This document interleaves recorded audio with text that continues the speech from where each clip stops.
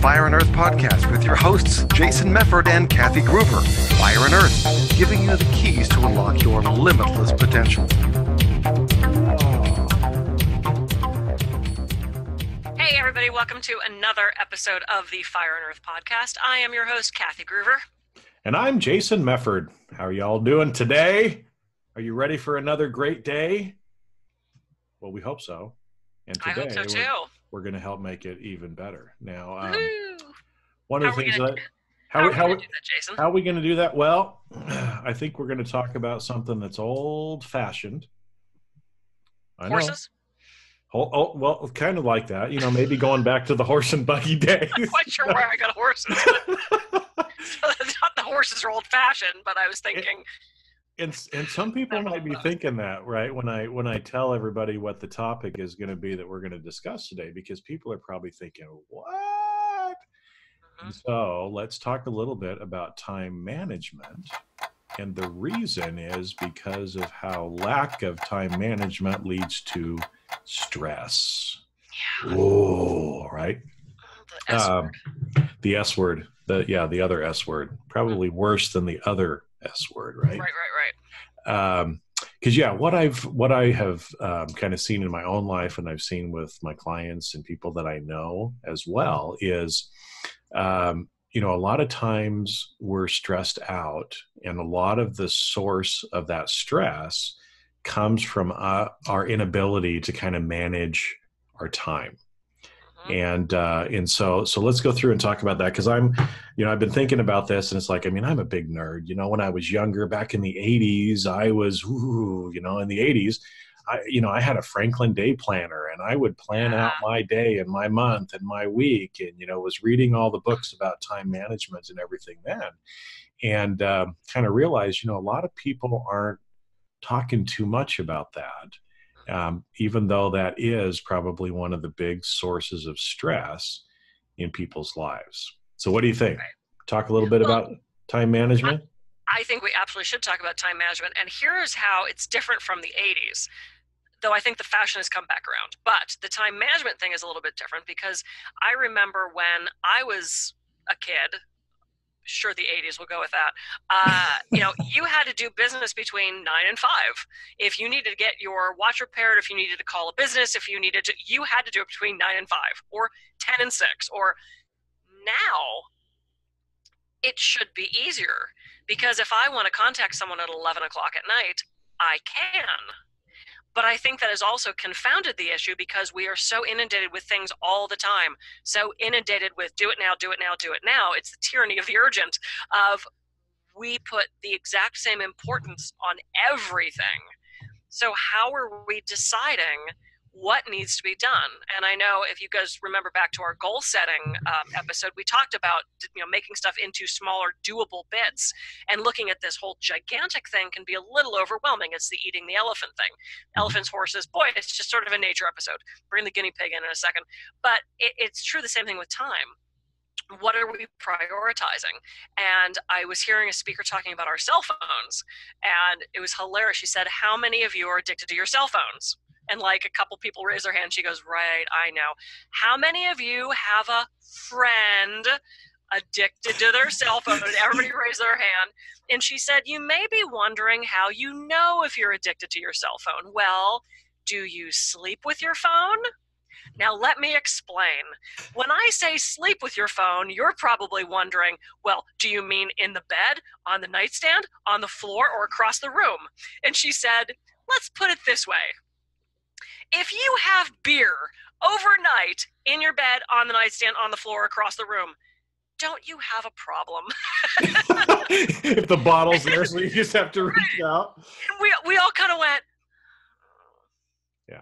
But what that has to do with time management is, and I'm guilty of this, I wake up in the morning, what's the first thing I do? Oh my God, like what's going on? That puts everybody else's needs above ours. Yep. That means we're answering their email. We're looking at their Facebook stuff, and what she was explaining is wake up, first of all, do an inventory and get yourself put together before you dive into work. That's not healthy either.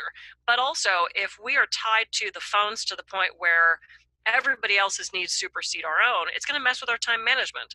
And I'm with you. I still have a book, an actual physical book with a pen that I write my appointments and stuff down in, because I want to see that I'm a visual kinesthetic person. But it's about maximizing that time and not being a slave to social media, a slave to everybody else's needs, and how we prioritize what is important to us. So what is your first thought on that, Jason? Well, yeah, I mean, totally, because it's the changes, like you said, and this is what's important, because I kind of talk about this in risk management stuff too, is that when the landscape changes, right, there's these new forces or sources that come on, you have to modify what you're doing because the environment has changed.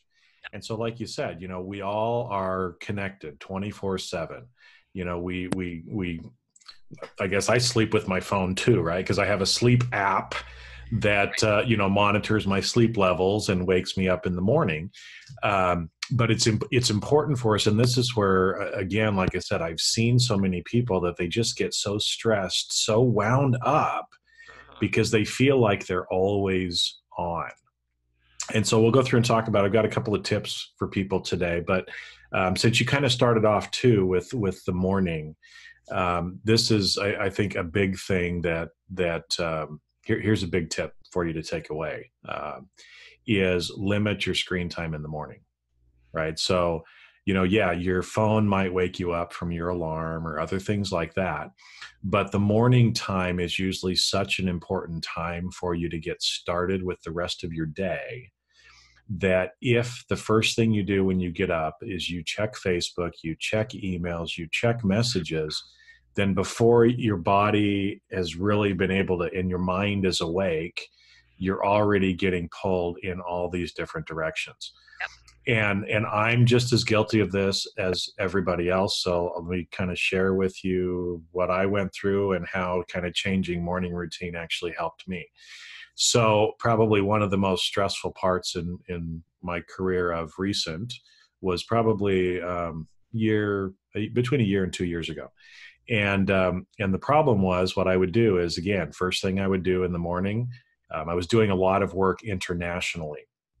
And so when you work with people internationally, the problem is, they're working when you're asleep. And so I was having meetings literally all the time, right? So I'd get up early in the morning so that I could talk to people in Europe, and then I'd stay up late at night to talk to people in Asia or the Middle East. And so I was having these calls and discussions all the time, and they were sending me messages all the time too, right? And so when I would first wake up, I'd check messages, and then all of the right of what was going to come in for the day was coming into my mind. And the last thing I did before I went to bed was check and respond to messages too. So the problem was, it was messing with my sleep cycles as well, plus all the jet lag, because of that. And so, it not only affected me physically, my health, as well as kind of my psyche. And so, if you find yourself doing that, and, you get amped up, before you even have breakfast or your cup of coffee or whatever you're doing to begin with, the rest of the day is probably going to be amped up too. And so it's better to take some time for yourself in the morning, get some sort of a routine, right? On things that you can actually do, or maybe some of those things that you want to accomplish each day. And so you need to take that little bit of time for you, and have a morning routine. I'm a one for checklists too. So I've got a little checklist over here that has the 5 or 6 things that I want to do every morning, or at least during the day. Some of those I do in the morning before I get started, and others I fit in during the day, depending on, what I have going on. And I found that, if I get up in the morning and do my morning routine, which is, for me, it's reading through some affirmations, it's looking at my goals that I have, it's doing some of the visualization, it's taking a little bit of time to meditate, it's going out for a run. When I do some of those things first thing in the morning, the rest of the day, I'm so much more productive. Sure. And it's amazing, because even yesterday, I noticed about halfway through the day, I got a little flat. And so I was sitting there, trying to do some introspection, like, okay, what was different? Why am I feeling flat? Why am I feeling this way? And realized I didn't go on my run yesterday morning. Right. So I replaced that. I thought, well, there's this other stuff that I have to get done. And so realized that, you know what, if I would have spent the half hour, 45 minutes going for the run in the morning, Yeah.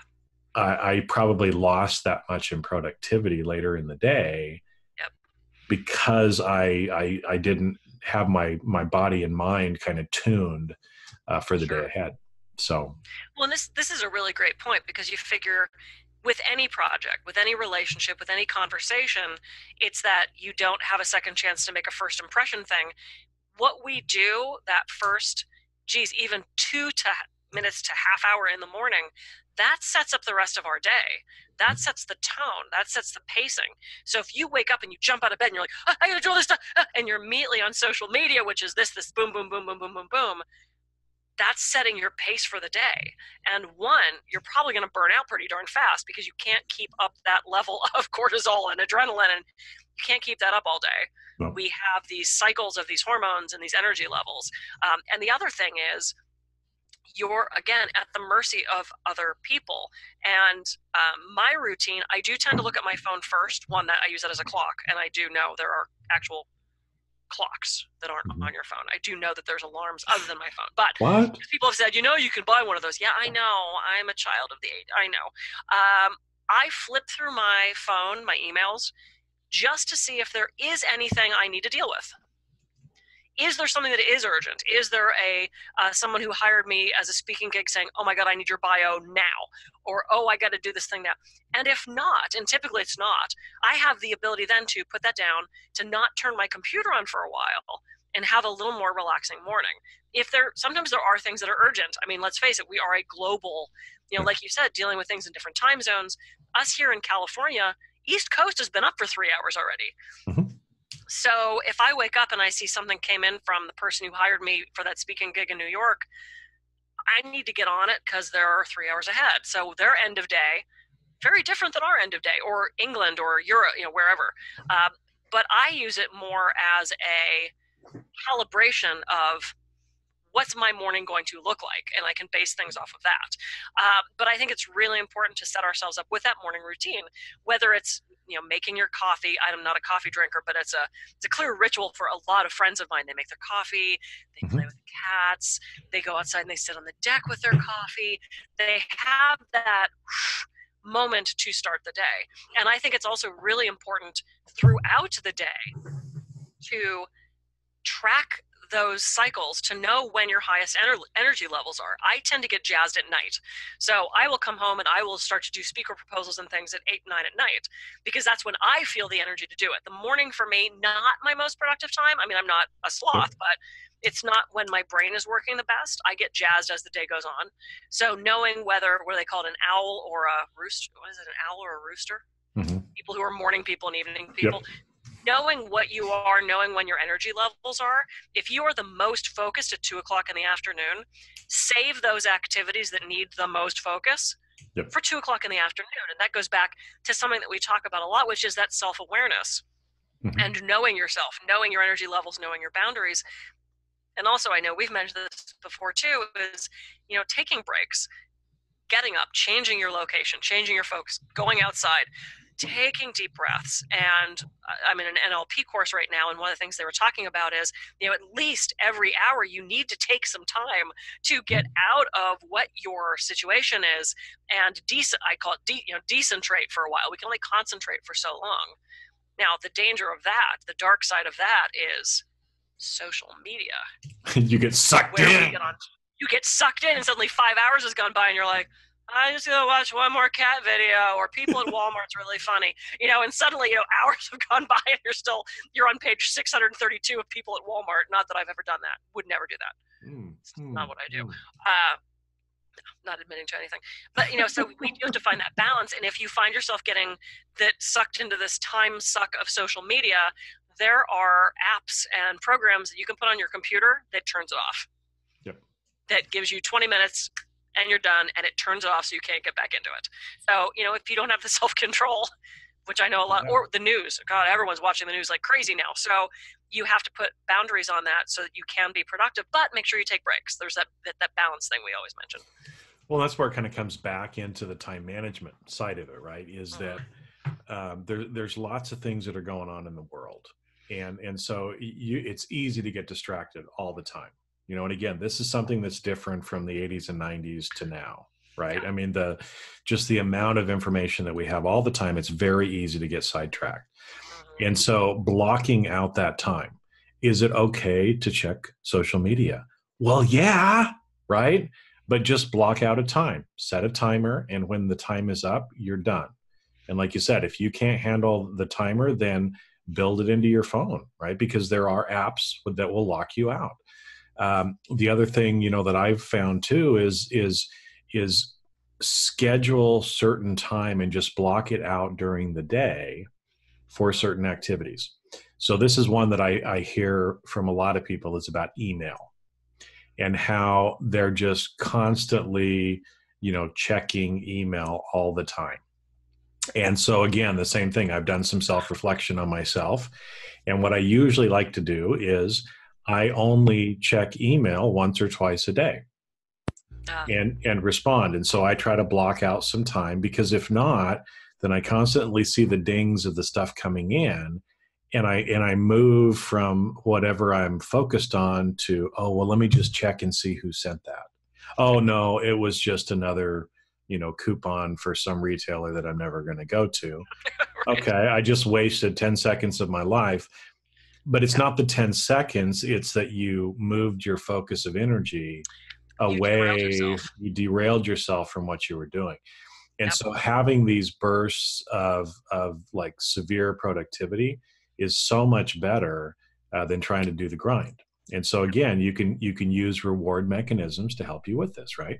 If I spend 10 minutes or 15 minutes and just immerse myself in this particular activity I have to do today, then hey, at the end of the 15 minutes, I get rewarded, right? I get to get up and go look out the window. I don't know, something to help kind of reward yourself for doing that activity.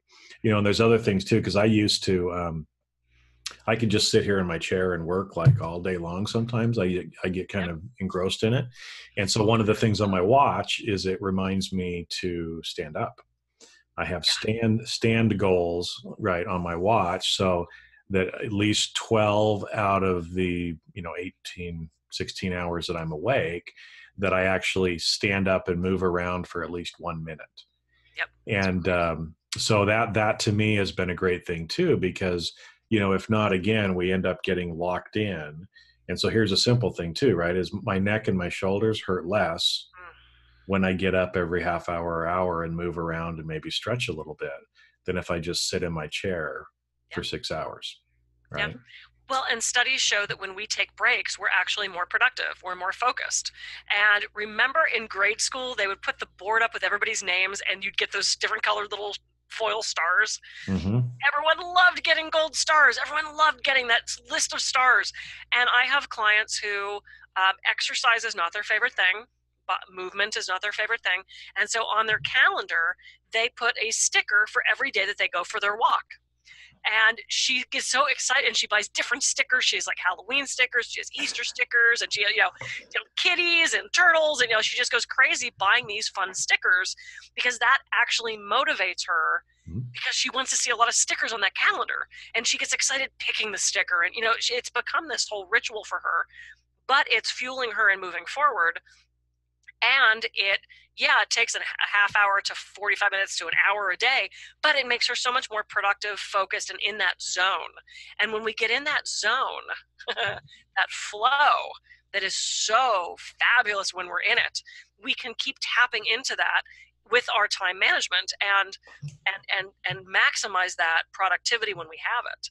Yeah. And again, I think knowing when that flow time is for you, when that optimal time is for you is important. And also, we tend to under or overestimate how long something's going to take. Mhm. So I think, there's people like, I got a half an hour, I'm going to do this big thing. And suddenly they set off on this gigantic, momentous task. And then they realize a half hour is not enough, but they only had a half an hour before they had to pick their kids up. So suddenly they're halfway through this thing, or it's done half-assed, and they have to abandon it. So I think really taking that moment to say, look, what are the components involved in this? How long is this going to take? Realistically, can I get this done in time? Or can I pause it and come back to it later, or is that going to mess it up? Yeah. I think it's also, that awareness, that self-awareness, and that task awareness is key to the time management aspect of this. Well, because you bring up a good point, because we tend to sorry, I said that wrong. Let me get this right. We overestimate what we can accomplish in any given day, Mm-hmm. but we underestimate what we can accomplish in a month or a year. Ah, yes. Okay. And so that's why I find myself doing this. I expect or think that, I'm superhero, right? I can do all these things in one day, and sometimes it takes a little bit longer, but it's blocking out the time for those important tasks. And so, again, back from the 80s and 90s, one of the books that I read was, Franklin or Stephen Covey, the 7 Habits of Highly Effective People. Yes. And in there, it's kind of the first things first thing, and he used the idea of big rocks, that you Yes. think about those things in your life that are most important, those big things that you need to do. And then you block out the time for that. And then you let all the other little things kind of fill in the space. So let social media fill in the space instead of taking a big block of time, as an example. And so you've literally got to sit down and block out or hold on your calendar time for, hey, today we're recording a podcast episode. I better put that on my calendar so that I know, and that nothing else gets scheduled there, and that I'm present here for the time while we're recording this, right? I'm not trying to multitask, because multitasking also increases your stress. And not only increases your stress, it actually makes you stupider, right? They've done studies, right, where they'll give an IQ test to somebody, then they'll have them multitask, and they score like 10 or 15 points lower after doing the multitasking for a little bit of time. I want to speak to multitasking for a second. I love multitasking. And here's how I multitask. And I realize I don't know that what I do is actually multitasking. Someone asked me this at one of my last talks about multitasking, and saying how women tend to be better at it than men, which is true. I believe they are, because as a man, I have difficulty doing well, I just say, okay, you're about to take a drink, so I won't talk because I don't want you to get distracted. forget where to actually put it. Does it go in my ear or my mouth? I put it in the mouth. But what I realized that I do is, and this drives my husband crazy, I'll have 6 things going at once, almost like a round robin buffet. And I will get this part done, and I'll realize, oh, I need to go turn on the printer. Go in the room, turn on the printer, and go, oh, there's a thing I wanted to write down. And then I'll move into the other room and go, oh, I was going to fold those socks. So I'm multitasking, except that I am present singularly with each activity. Mm-hmm. I am not trying to do 3 things simultaneously. I'm doing them sequentially. And when I suddenly realized that, and I was explaining that to this group of people, you could see everyone going, yeah, because some people do one thing and finish it. Mm-hmm. And they go do the next thing and finish it. I tend to be one of those little bit. But by the time I get around the house, I have finished all those things. So figure out how you work. If you are don't bother me, I need 3 hours in solitude to finish this thing, make sure that's known to everybody around you so that they aren't interrupting you, so they aren't throwing other tasks at you. And if you're the hunt and peck kind of person like I am, and I'm productive, so it seems to work for me, wouldn't work for everybody, but know which style you are and embrace that.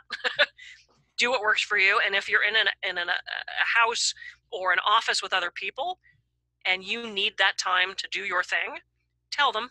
Mm-hmm. Just communicate with them, because it's going to drive you crazy if they're interrupting you every 5 minutes. So that goes to the communication and the time management, which is if you're needing that time and you're being interrupted, you're not going to be very productive. So know how you need it, and then, like I would say, communicate that to people.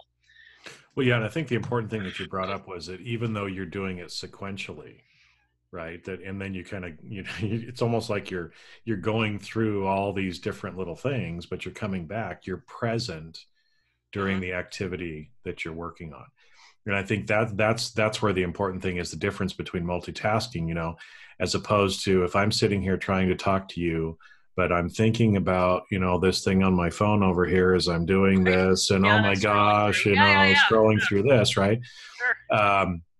Because by doing that, you can't ever concentrate or focus on where you need to go. Now, I do maybe what some might consider multitasking, but like when I go out for a run, I'll actually listen to an audiobook or a podcast, right? So I'm able to do two things at once effectively. But when I'm running, necessarily, I don't have to, my brain activity doesn't have to be on footstep, right? And so I can and breathing and heart beating, run. Heartbeat. Here we go. Right. That would suck. That would be taxing, right? I mean, if we had to remind ourselves to have our heartbeat, I'm glad that's an involuntary reaction. Right? Yeah. So and in times like that, it's okay. But again, then I get kind of immersed into what I'm listening to, and try not to let my mind wander or worry about things in the past or things in the future. Focus on really the activities that you're doing, and just knock it out, get it done. Yep. And especially because I find I'm still guilty of this too, that there's a lot of times when there's something that we know we need to do, and damn it, we just don't want to do it, right? And so Brian Tracy talks about, he wrote a book called Eat That Frog, right? And it actually, it seems a little weird, but it refers back to like this story that Mark Twain actually did about frogs. But what Brian's point is, if you need to eat frogs in the morning, then how you do that is you find the biggest, ugliest, nastiest looking one, and you eat it first. Because after that, the rest of the day gets better. So again, kind of from a time management or priority standpoint, if you know there's certain things that are kind of hanging over your head that you have to get done, do it first, right? Because the longer you wait, the more you will dread having to do that, the more you will think about it, the more negative energy that's going to come in. Just do it first, and the rest of the day is going to get better. Yep, that's brilliant. And it's interesting, like I said, I'm in this NLP course, and one of the NLP exercises was putting a picture out there of that thing you have to do that you don't want to do. Check on health insurance, start taxes. Not that I don't want to do either of those two things, but not that I have to do either of those things. No, I know I do have to do those things, and I'm dreading it. But put that out there, put it far away, and dissociate from it. So you see yourself doing that thing out of the picture, and then take something you really, really love to do. Dance class, trapeze, playing music, spending time with your animals, taking a walk. Overlay that on top of it with yourself in that scene, feeling how excited you are to be playing that guitar or running on the beach, and then take a little pinhole and start to open up the thing you really like to do, so that behind it you can see that thing you're dreading. And it's actually amazing how we start to then transfer that feeling and look forward to doing that thing we said we didn't want to do. It's like a screen switch kind of thing. It's amazing. I've done it a couple of times. It's really pretty incredible, giving us that motivation to, I thought I didn't want to do that thing, but now I'm actually kind of excited about it. I've done that with events. Like, I don't really want to go. Psych yourself up for it. Oh my God, I'm so excited to go to that mixer. I'm going to meet new people, and I'm going to, or maybe it's dinner with the in-laws, or, focus and get yourself jazzed up for it. Talk yourself into, be your own cheerleader. Talk yourself into doing that. That's what Navy SEALs do when they train. They focus on all the positives, all those accomplishments, and they're like, yes, I'm going to do my taxes today, and I love organizing that, and the football game's going to be on the background, and, whatever it is. I do my taxes to football. That's what I do. That's a great way to do it. That's my multitask. Is I have the football game on. I can yell and scream at the TV and yell and scream at my taxes. It saves me energy. Yeah, but I mean, jazz yourself up however you want, and there's so many different techniques. Like I said with the screen switch thing with the NLP, of getting yourself excited and jazzed to do that thing you don't want to. Eat the big ugly frog first. Yeah. So now we got frogs and horses and elephants. Jeez. What else should we talk about? Unicorns? Oh, yeah, let's talk about unicorns. At some point we'll talk about unicorns probably too, right? But yeah, so, and when you do that, when you get yourself jazzed up, you get excited about, and you're in that positive state of mind, it's going to make it easier, because the other thing that you can do is, you talked about like the NLP thing, and similar to that is almost like gating, concept like in parenting called gating, right? Where you gate the child, right? You are the one that can open the gate. If you want what's on the other side of the gate, once you do this thing, it opens it up to the potential of what you're looking for. And so what I try to do for myself is reward myself after I eat that big frog, right? Yeah. So whatever that reward might be, to try to do that and help you get through it, and then just focus on it and get it done. Another thought, too, to kind of throw in here that helps as well is planning tomorrow today. And so, if you can take a few minutes at the end of the day and think about what you're going to do tomorrow, reorganize the day. And so, when you come in, exactly what you're going to do. So the days when I'm most productive, I've done that. I've planned tomorrow today. I get up in the morning, I go through my morning routine, and boom, when I get started at 7:30 or 8, I know exactly what I'm doing, and I get in that flow, and I just kind of go through my day.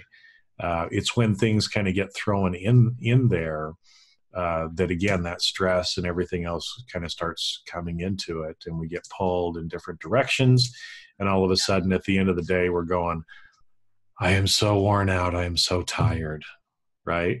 And it's because, again, your body and your mind have been pulled in so many different directions during the day. It's exhausting to do that, right? Better to have short bursts of high productivity during the day than to be pulled every which way. Yeah, so I had a client at the end of the day, she would shut off her computer, she'd put everything away, she'd clean up everything, and then she would leave that list of things she had to do the next morning, so that when she got there, she was set and ready to go.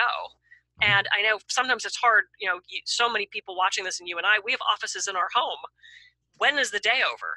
And I had a dear friend that had an office in his house. He would wake up in the morning, he'd have his morning routine, he would leave the house, walk around the block, and show up at his office. He would go in there, he would work for the day. At the end of the day, he'd close that all up. He would leave his office, walk around the block, and show up back at home. And that was one of the most productive things for him, because he wasn't doing these dribs and drabs of, I'm working at midnight. That was his dedicated work day.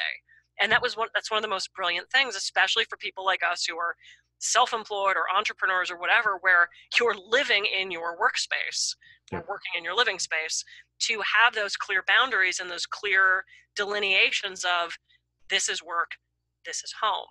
And I think that's, in the interest of time management, we're winding down our time. So any final thoughts or any recap you want to throw on this, Jason?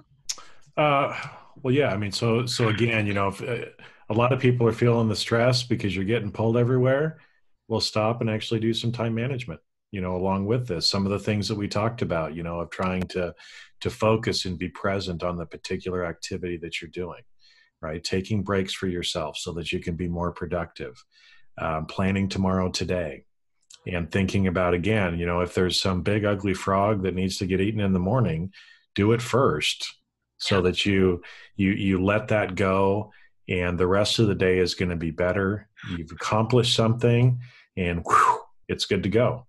And again, like I said, if you're working at home, try to figure out what those boundaries can be so that, you stop at a particular time. And so maybe, again, as part of planning your day is I'm going to finish at 5, or I'm going to finish maybe at 7 or 8 this night because it's going to be a longer work day. But set that time, get up, shut off the light, and walk out the door at the end of the day and start tomorrow off to a great start. Yeah. And just to recap, we talked about horses, elephants, frogs, and unicorns. And unicorns as well. We go. For those of you keeping track of the animals that we've been mentioning, we got 4 in this episode. That's pretty good. I think that's pretty good. That's a record for us. So go forth, eat your elephants and your frogs. Don't eat the unicorns. They're endangered. Oh, I'm Kathy Groover, and I can be reached at kathygroover.com. And I'm Jason Mefford. I can be reached at jasonmefford.com. Thanks for listening. Look forward to seeing you next time. And we'll see you next time. Bye. Bye.